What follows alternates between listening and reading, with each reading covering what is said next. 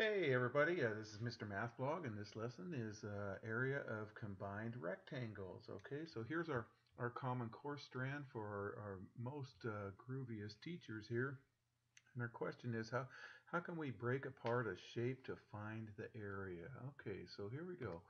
So remember the distributive property, and here I'm going to use a 3 by 3 array right here.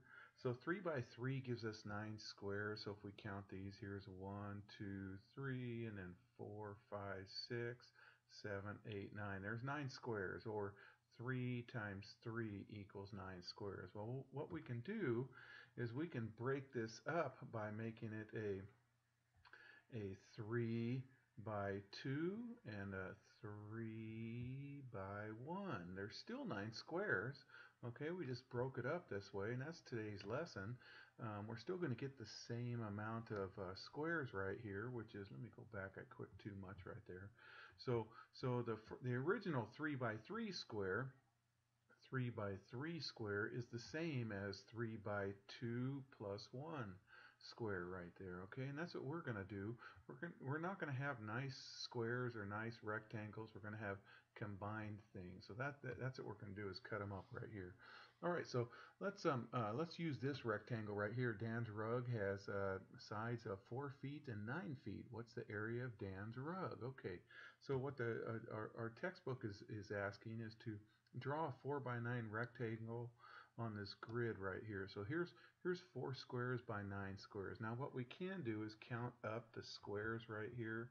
So 1, 2, 3, 4, 5, 6, 7, 8, 9. Okay, there's another 9 right here, which gives us 18. There's another 9 right here. 18 plus 9 is 27.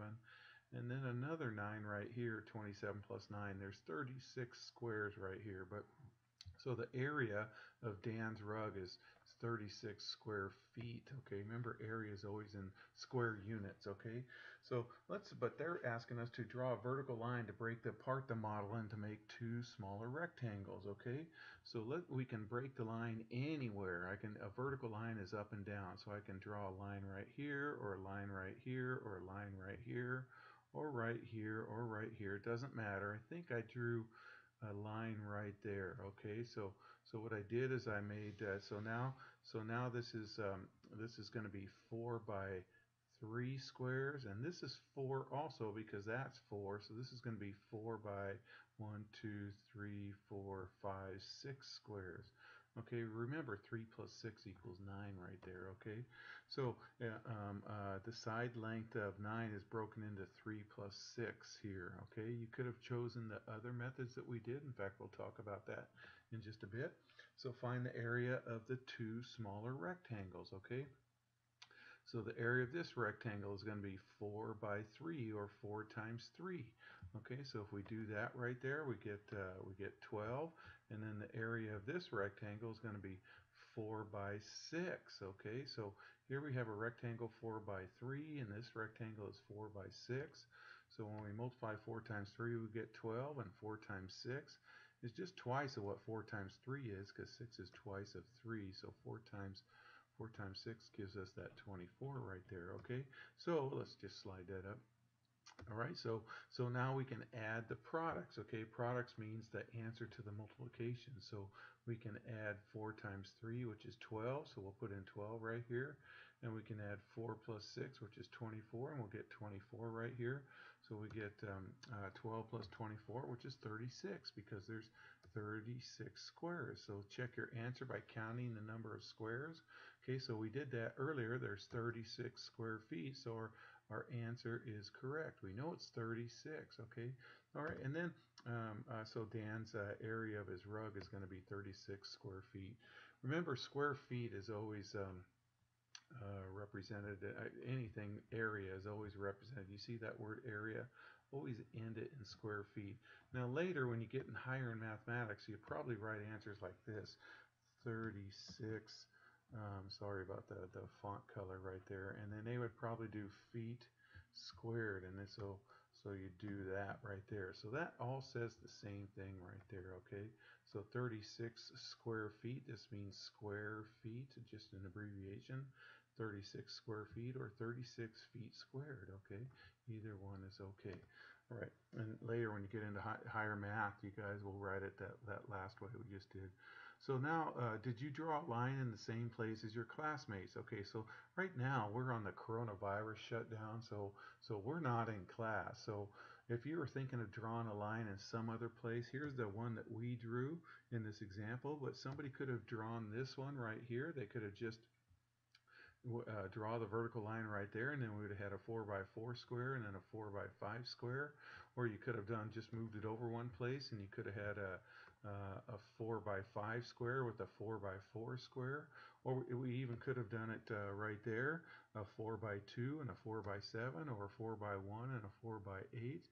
So explain why, if you're in the class, why everybody found the same answer. Well, because they all came from the same 4 by 9 rug, so they all have to have the same area, so which was 36 on all of those, 36 square feet, okay? All right, so using the distributive property, we found that we could break apart rectangles into smaller rectangles and add the area of each smaller rectangle to find the total area. Okay, so you're going to see a figure that looks not a rectangle right here. So how can we break this shape up into smaller rectangles? There's a couple of correct ways to do this. Let's see, I'm thinking of two. There's others, but the two most prominent are this one right here. We can draw that horizontal line right there, and when we draw the horizontal line, there's two rectangles right here. We've got a top rectangle, which is 3 by 1, 2, 3, 4, 5, 6, 7. So 3 times 7 gets us 21 right there.